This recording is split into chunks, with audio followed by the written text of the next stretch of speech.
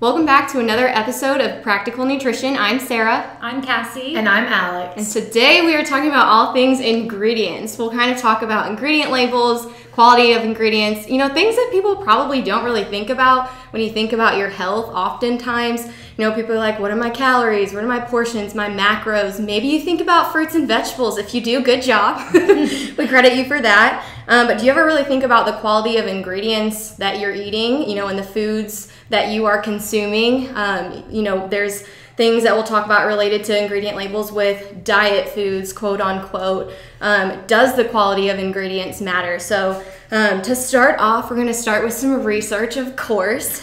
So there was a study published in the Journal of the Academy of Nutrition and Dietetics, and they investigated the relationship between the use of ingredient labels and dietary intake in 1,817 young adults. So what they found was that 31.4% of those almost 2,000 young adults, they did use ingredient labels frequently. And then the use of ingredient labels was significantly higher for women, higher education and income, those who prepared food regularly, those who were physically active, those whose weight status was classified as overweight, so that would be on the BMI scale, and then those who were trying to lose, gain, or maintain weight.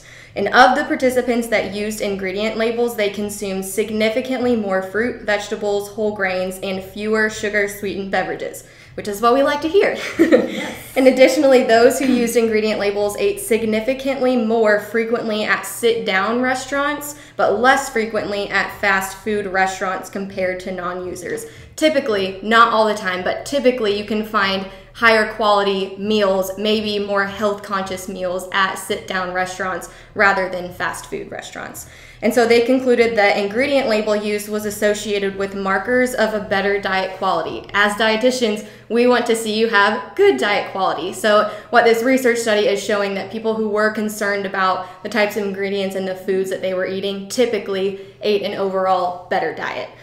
So interesting. That's interesting. Let's kind of talk about what an ingredient label is, where you can find them, and Alex is going to dig into that for us. Yes. So most food products must include an ingredient label, and hence the word most. So if you didn't know, some foods actually don't have to include an ingredient label. A little fun fact there. Raw fruits and veggies are those that are wholesome. They don't have to include an ingredient label. So we tell our clients to make half your plate fruits and veggies whenever you can, because we want to shoot for foods that are whole, and fruits and veggies don't have to have an ingredient label. They are what they are. They're from the earth, so we want to focus on those types of foods. So that's a bonus of having those fruits and veggies.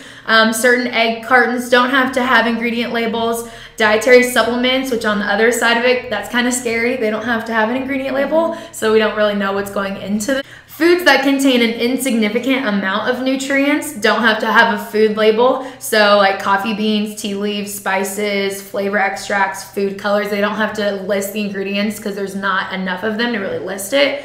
Packaged single ingredient meat products that are FDA regulated, so like deer, bison, rabbit, quail, wild turkey, ostrich. I've never had ostrich. Me neither. I don't know that I ever will, but that's interesting. And then along with some others that aren't as common in grocery store settings. So those are ones that don't have to list the ingredients. If they do list the ingredients, they will be listed in descending order by the weight. So the ingredient that's used in the largest amount will be listed first and then descends from there.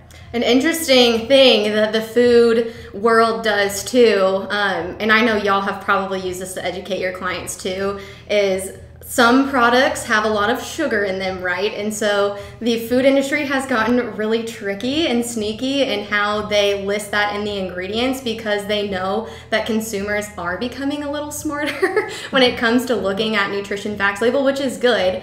So they'll use multiple types of sugar. So because they're listed in descending order by the weight, if sugar was in, if they only use sugar to sweeten the food, then that would have to be listed first if it was in the largest quantity.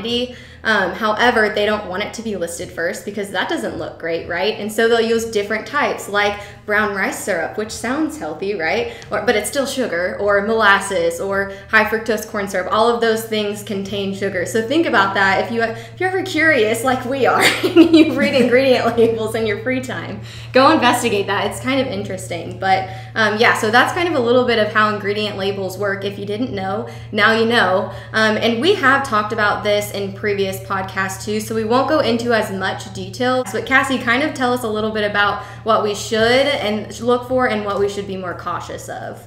Yes, and what we should look for are whole, real foods, which we say that, we probably should count how many times we say that. But whole, real foods. And real foods means, to me, that it's just something that you should be eating that's grown. And I've heard this, and this is kind of a mean way to say it, but it either grows or has a mom. Yeah. Yeah. I don't think I've ever heard that. That is hilarious. But that's what someone said that one time. I'm like, yeah, okay. Yeah. Oh my gosh. That's awesome. Okay, so anyway, sorry. That's not a pleasant thought for the day. But, okay, moving on. So, whole, real foods. And with a whole food, that gets confusing as well, just because the food industry, again, knows that people are looking for this type of word, whole. And whole is a protected word as far as 100% whole grain. That needs to be 100% whole grain.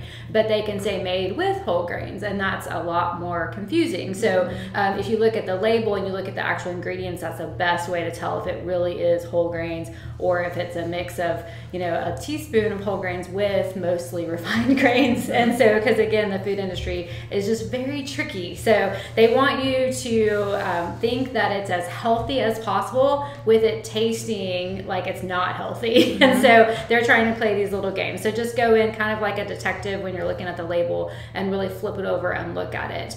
Ingredients you can pronounce, that's a general rule. Again, there could be a healthy ingredient that you couldn't pronounce, but in general, if it's something that looks like it's from a lab or from science class, then maybe it's not something that you need to be eating. And less is usually better. Now, if there is a sauce or something that you buy and it has 100% whole food, real food, and it has 20 different things in it, that's different than having 20 different things that are refined and not really healthy ingredients. So typically, things that have less in their ingredient list are going to be healthier. So things to be cautious of, and we've gone over these in previous podcasts, I'll just list these: additives, preservatives, artificial sweeteners, natural flavors, and then a long list of ingredients. And I actually, this weekend, funny story from my family, my 13-year-old, when she wants to go to the grocery store and not have someone look at the label, she asked my husband to take her. I have figured this out. That's funny. So smart girl around the system. I was laughing because I was like, oh, she wants to spend some quality time with her dad, and then she comes back with all this stuff I would have never let her buy. That's and I hilarious. was like, asked I'm like, did you look at the ingredients in this? He's like, no, Anyway, that's smart. But yes, those kids are tricky. They are. That's hilarious. So let's go into diet foods. I like this because, and I spend a lot of times, one, educating myself and educating my clients on what really is healthy, because lower calories should be healthier, right? Because it should help you lose weight. Well, not necessarily. And the things that are higher calorie, practice portion control. And that's a whole nother topic in and of itself. But what we're gonna do now is we've picked out some product comparisons, and we're gonna literally list the ingredients to you quickly. We're not gonna be super boring, but we just wanna give it a sort of dramatic effect just so you can kind of, get an idea of what really is in some of the foods that you may be eating. So first and foremost, we're gonna look at some granola bars. So my diet food is the 100-calorie special K-bar. I think it's the blueberry flavor. And for one of their pouches, there's 100 calories, 20 grams of carbs, 2 grams of fat, less than a gram of protein, 7 grams of sugar, added sugar, and then 80 milligrams of sodium. So here's the ingredients. Enriched flour, which is made from wheat flour, and then some other minerals and vitamins that are added. That's mandated. That's what they do. They enrich grain products. And so they also have sugar, vegetable oil, which is made of soybean, palm, and or kernel, vegetable glycerin, maltodextrin, fructose, dextrose, contains 2% or less of modified food starch, apple powder, blueberry puree concentrate, cornstarch, non-fat milk, invert sugar, leavening made from baking soda, sodium acid pyrophosphate, monocalcium phosphate, sodium citrate, soy lecithin, reduced mineral whey, salt, natural flavors, cellulose gel, fruit juice for color, vegetable juice for color, citric acid, malic acid, cellulose gum, mono and diglycerides, tricalcium phosphate, sodium alginate, rosemary extract for freshness. Now, I will say I could pronounce all of those because I practiced some of those, kind of like what Cassie said. You can't pronounce them, and a lot of them do kind of sound like they were made in a lab, right?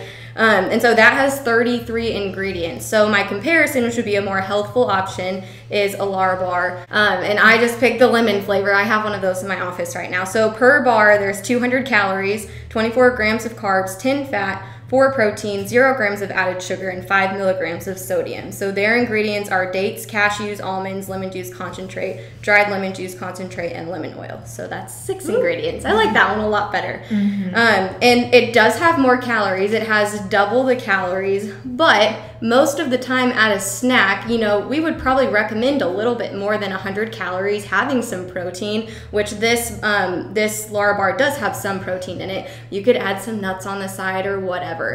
Your snacks are meant to hold you over for your next meal, fill you up, not just give you refined grains and sugar and things like that, which is what we see more so with the Special K bar. So just something to think about.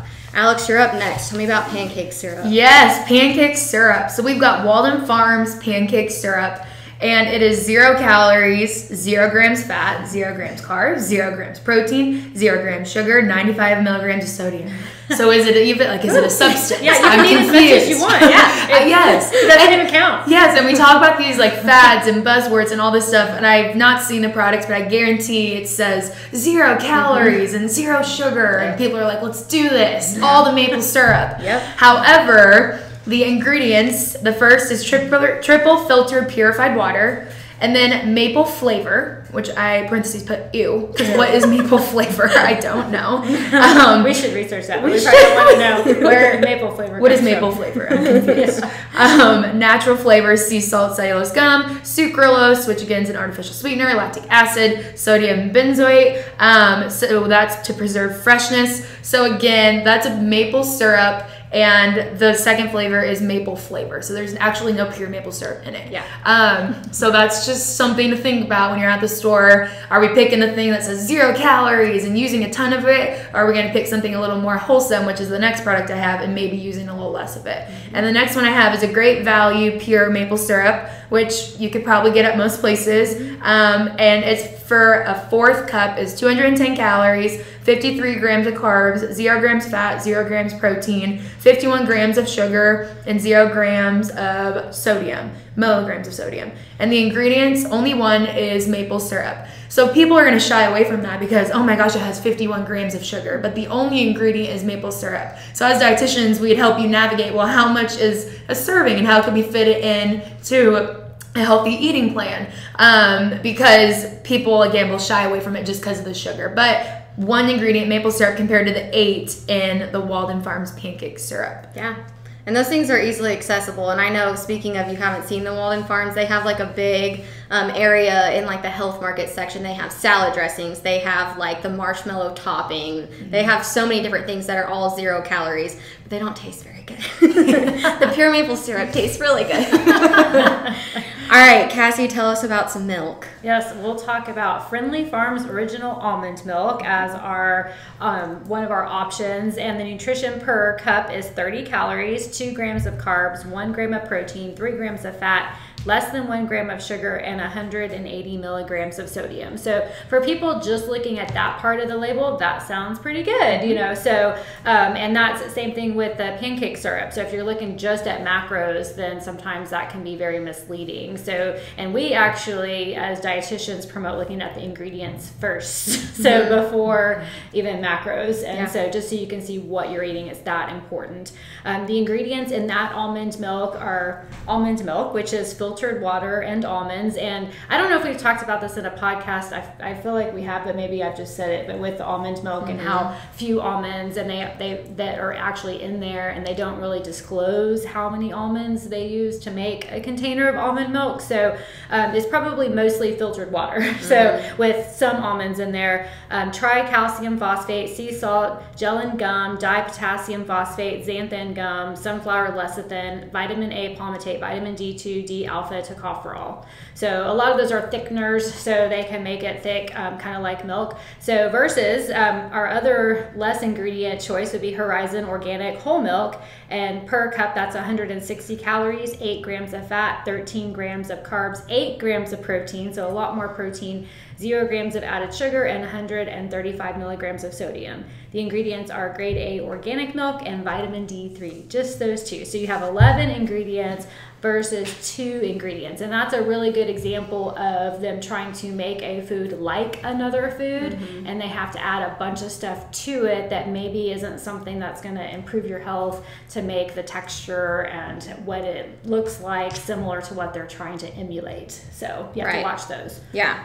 And like Cassie said, less is usually better, but not all of the time. And we have a podcast on milk alternatives versus just normal cow's milk, where we go into, yes, we understand there's a use for milk alternatives and nut milks, and we give you some good recommendations on brands and the best types that do mirror cow's milk. So keep that in mind too. We're not knocking almond milk by any means.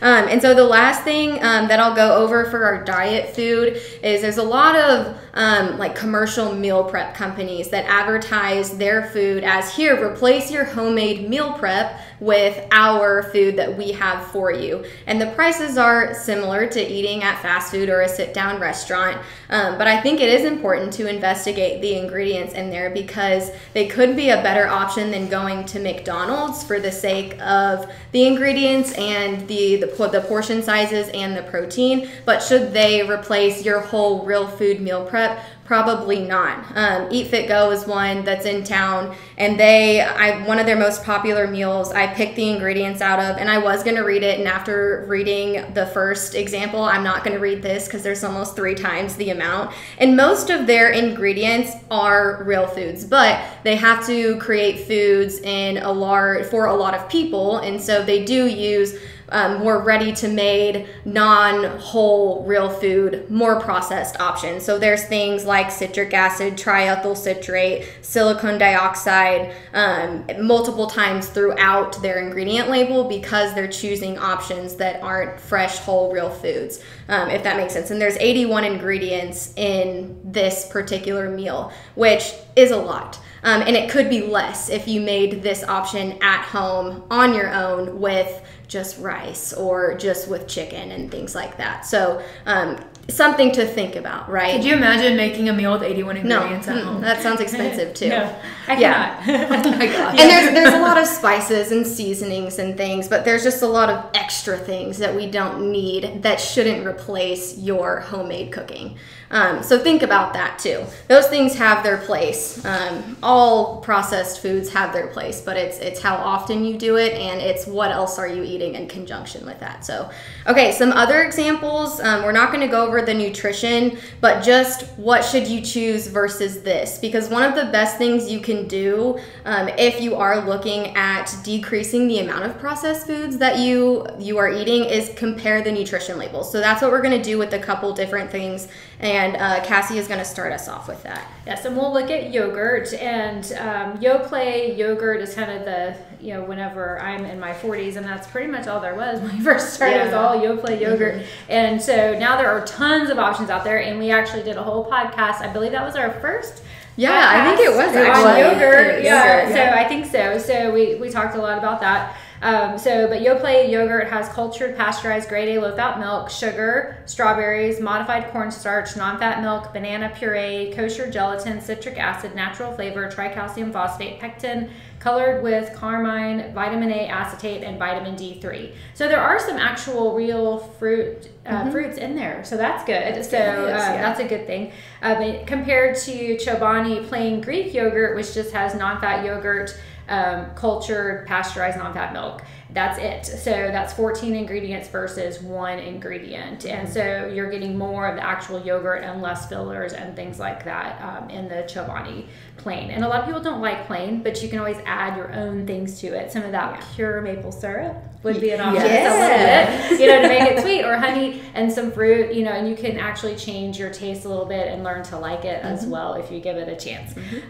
Looking at things to put in your coffee, this is one that a lot of people use all the time, and that's another thing. Sarah mentioned this earlier. If you occasionally have something processed with a lot of ingredients, that's really not going to impact your health that much. It's what you do most of the time that matters, but people tend to drink coffee every day if they're coffee drinkers. And so that's one thing that I really try to help clients with, is making sure that your coffee is not going to be a detriment to your health, because you are doing it every day probably. So if you're putting a Coffee Mate French vanilla creamer in, that would be water, corn syrup, vegetable oil, and less than 2% of micellar casein, maltodextrin, mono and diglycerides, dipotassium phosphate, natural and artificial flavor, which is they're hiding something there, we don't know what, carrageenan, sucralose, and asulfate potassium. So 2 artificial sweeteners in there. So really, you aren't getting much of anything that you probably should be eating from that. And so versus just a Horizon Organic half and half, it's grade A organic milk and grade A organic cream. So that's all that's in there. So that would be a real food, more whole food ingredient list. And again, if you wanted to do the almond milk, say you don't tolerate dairy, then you can choose almond milk, but look for the ingredients in the almond milk as well, or other alternatives. So the Coffee Mate's 13 ingredients, and the Horizon half and half is 2. Interesting. Yeah. So next we're talking about sparkling water. Sparkling water is like a hit right now. Yeah, everybody is on sparkling water, carbonated water. So I'm looking at sparkling ice, which is marketed as naturally flavored sparkling water. Again, those buzzwords, naturally flavored, but we've said it enough, natural flavor, what it really is, and it can be made with all kinds of different things to get that flavor.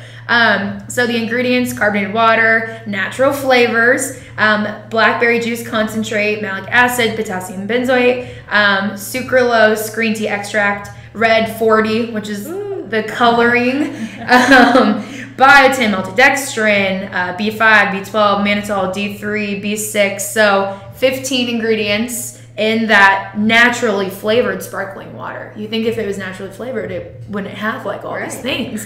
But again, we know that word now. We know to look out for it, and just to be sure to read those ingredients.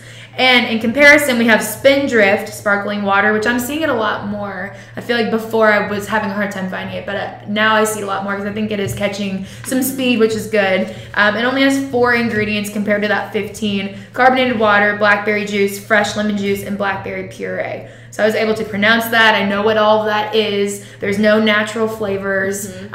So we like to see that in those sparkling waters. It's hard to find sparkling waters without natural flavors, let me tell you. It is very hard. And Spindrift tastes good, It too. does. I like it. I do. So. Yeah. And it's hard to, I think with beverages, you don't think that, you're like, this is just water, because another example is tea. I tried to buy some tea for my kids to take to volleyball tournaments, and I was so surprised to find that it said brewed tea and then flavored real little. So I turned around to look at it, and it was literally water with tea or flavors, artificial or natural flavors, and caramel color.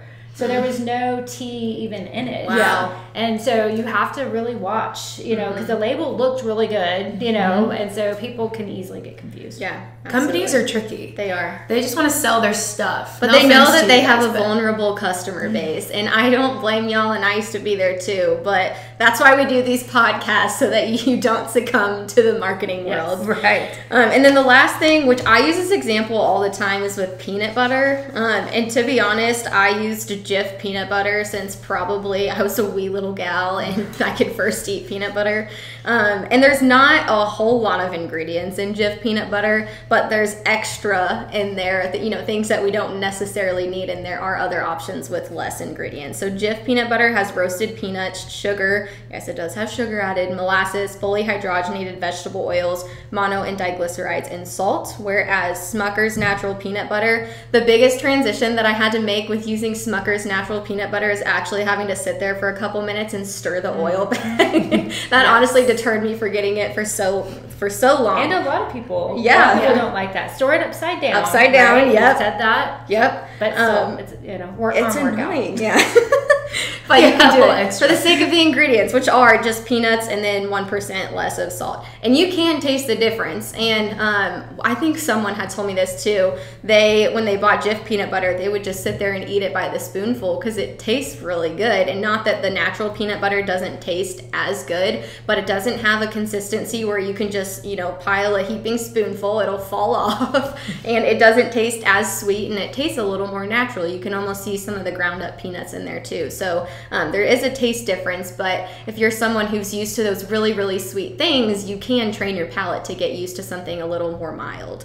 Okay, so after all of that, why are we telling you this? Why does the quality of ingredients matter? And so when you're thinking about low quality ingredients or lots of extra things thrown in there that we don't necessarily need, it's typically associated with highly processed foods. And research does support that a higher intake of heavily processed foods can promote obesity and chronic disease over time if you're eating them without the inclusion of other healthful foods like fruits and vegetables. And there's numerous studies that have found that increased consumption of highly processed foods is associated with an overall decrease in diet quality, hence the one we mentioned at the beginning of this. And there was a study done in 2017 that examined the dietary intake of over 33,000 people aged 2 and older from the 2004 Canadian Community Health Survey. So they used those people that were in that health survey, and there was a significant positive relationship found between highly processed food intake and the amount of carbs, sugar, total fat, saturated fat, and energy density in the foods consumed. So people who ate more highly processed foods also ate more carbohydrates, more all of those things that I just listed. And then they found that there was an inverse relationship between highly processed food consumption and the intake of protein, fiber, and many common micronutrients. So the more processed food you ate, the less of those other things that you ate. Which, let's clear up the carbohydrate thing in the beginning. Carbohydrates are healthful. The quality of carbohydrates is what we're concerned about, which we've talked about before. There's low quality protein sources as well too. So, and then another study in 2017. Well, this was a review actually. It looked at the association between highly processed food consumption and obesity, and 4 of the 5 studies found that higher consumption of highly processed foods was associated with overweight or obesity, and additional studies found that higher consumption of highly processed foods was associated with higher fasting blood glucose levels, metabolic syndrome, cardiovascular disease risk factors, and risk of high blood pressure, all things that we don't want our clients to have. And a 2018 study found that a 10% increase in highly processed food consumption was associated with a greater than 10% heightened risk of breast cancer and cancer overall. Just interesting and kind of scary to think about. Does that mean that you're going to get it? No, but it's just something to think about too. Alex, tell us again, why does the quality of ingredients matter? Give us some more info. Why does it matter? So highly processed foods are often stripped of many nutrients. So as it's processed, it loses some of its nutrients. But even when vitamins and minerals are added back in, it may not have the same benefit. It's important to remember that nutrients act in a synergistic fashion within their original source of food. So for example, we know that when vitamin E is consumed in its whole food form, so vitamin E is in like nuts, seeds, those types of things, other nutrients and phytochemicals in these foods act in tandem to give us health benefits. When vitamin E is isolated, it is not as effective. So different ingredients within whole foods, such as nuts and seeds, work well with vitamin E so we can absorb it better and utilize it better. But if it is added back in, then it's not used as well in our body. So typically decreasing the intake of highly processed foods over time is usually accompanied by cooking more at home and implementing more whole food into the diet, leading to better health outcomes. Additionally, foods with high quality ingredients typically taste better. Which we all want. Yes. That's right. I can really taste the difference between, because I will not drink black coffee. I use the half and half, the Horizon half and half, just a little bit. And I can taste a huge difference when I don't necessarily, have done Coffee Mate in the past, but some of those whack lower calorie, sugar-free options, they just don't taste that good. They taste funny to me. I agree. I agree. It ruins the coffee. I think so too. And I've noticed that like with ice cream. Like if one, like I've tried some that have a bunch of sugar alcohols and my stomach's messed up for like 2 days. Yep. Versus like if I do like Haagen-Dazs, I feel a lot better Yeah. when I do have ice cream. Absolutely. 'Cause I love ice cream.